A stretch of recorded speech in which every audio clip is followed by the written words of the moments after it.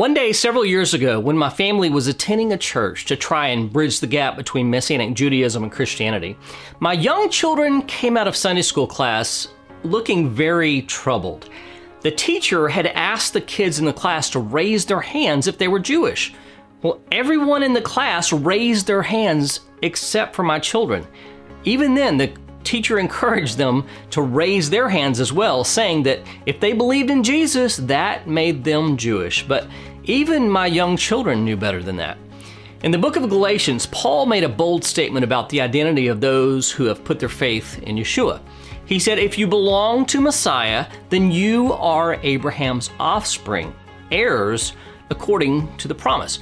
Well, maybe this passage is what confused the Sunday school teacher. Was Paul trying to say that followers of Yeshua are Jewish, or was he connecting this idea to an ancient concept about Abraham's ability to make spiritual sons and daughters? If you're interested in finding out more, then stick around for this week's 5-Minute Torah.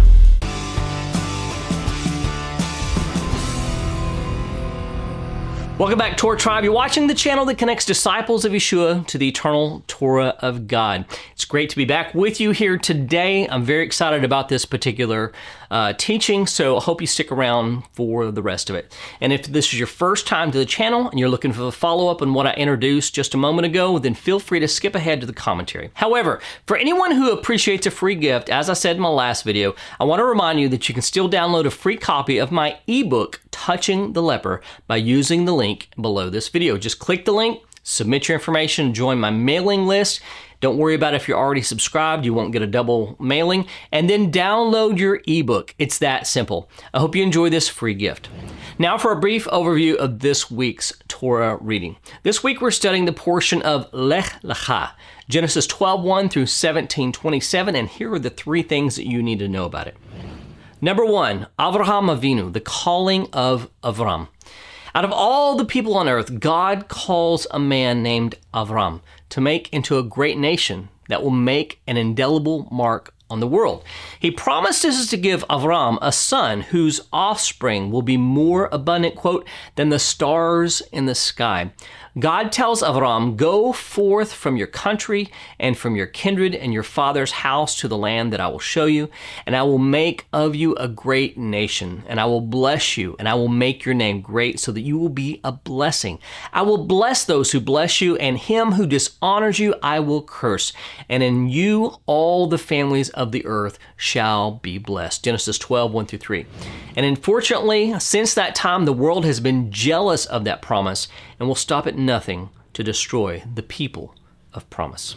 Number two, Melchizedek, the mysterious priest of God. Avram travels to Canaan with his nephew Lot, but soon there's a quarrel among their herdsmen, causing them to split up. Lot ends up settling in the fertile land of Sodom, and not too long after, Lot is kidnapped when Sodom is attacked by an alliance of neighboring kings. When Avram found out, he pursued them and rescued Lot and the other captives being held. And on his journey home, Melchizedek, the king of Salem, came and blessed Abraham.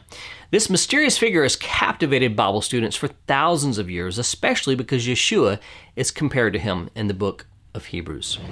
And number three, circumcision, the sign of the covenant.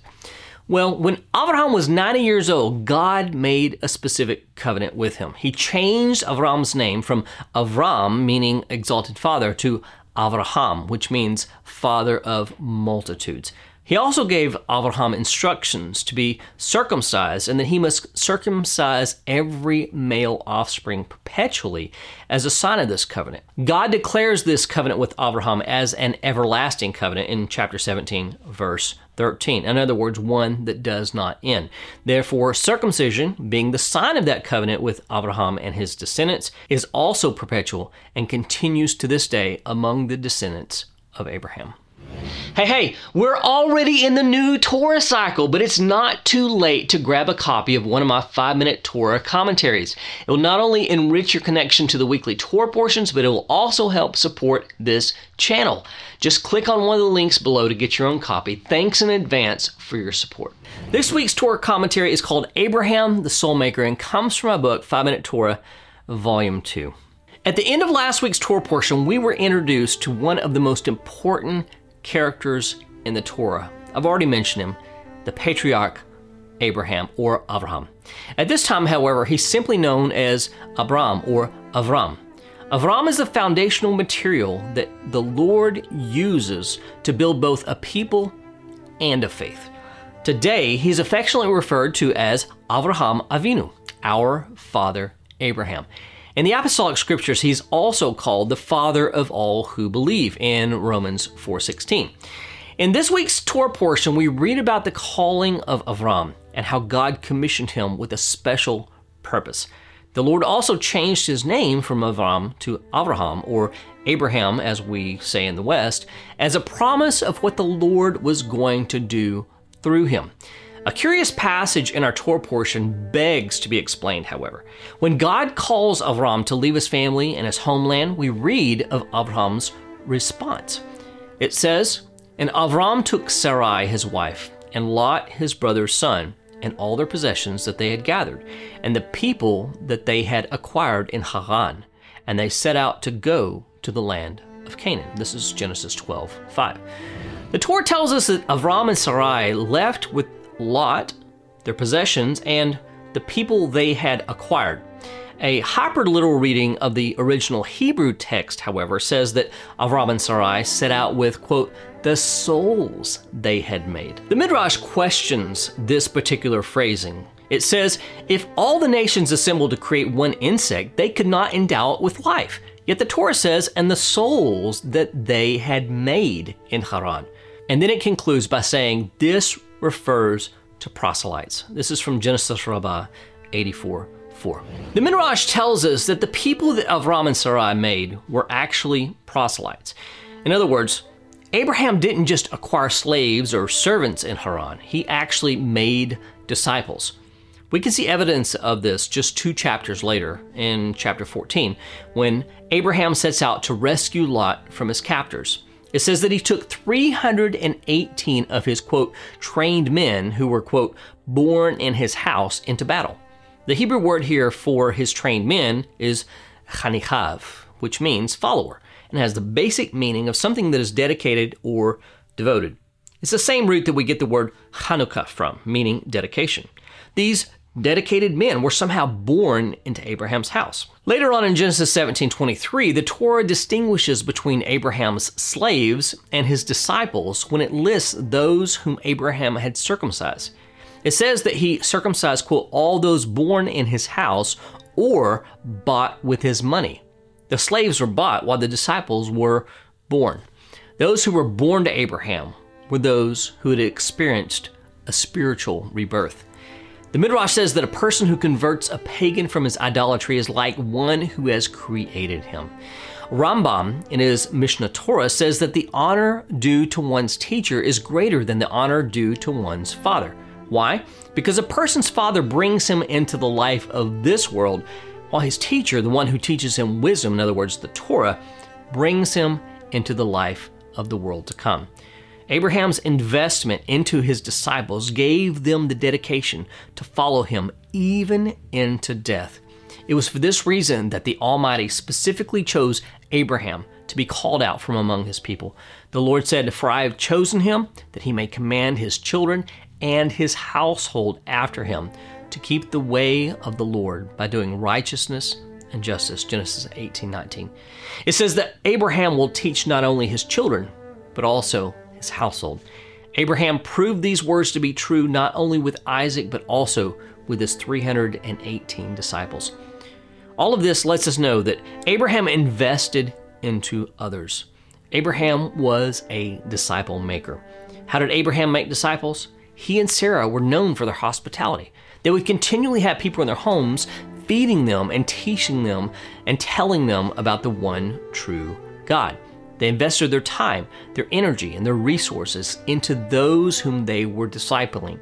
Are we following in the footsteps of our father Abraham and making disciples as he did? If not, it's never too late. Just take time to invest in others, loving them and teaching them how to live out the principles of Scripture. Better late than never. Let's be soul makers like our father Abraham. I'd like to make one final appeal to you on this topic. Now more than ever, we should be following in the footsteps of Avraham Avinu, our father Abraham. The world is being brainwashed by leaders and influencers from every continent, and they were all promoting one agenda. They are inculcating in their disciples the belief that the Jews are little more than animals. Israel is an illegitimate entity, that evil is truly good, and that good is truly evil. They are trying to indoctrinate the youth on our college campuses, swaying churches and even entire denominations of these things, and succeeding. We have a great vacuum of leaders who will take discipleship seriously and intentionally train up men and women who can go toe-to-toe against the evil in this world. I desperately urge you to take up that mantle, invest into someone starting today.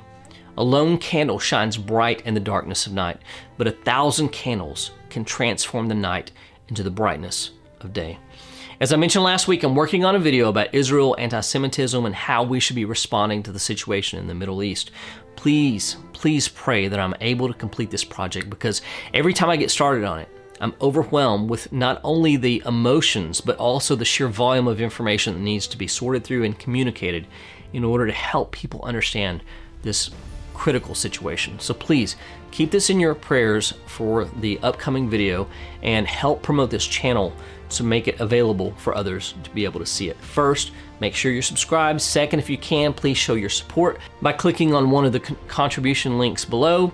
Your contributions go a long way in helping me to create these videos.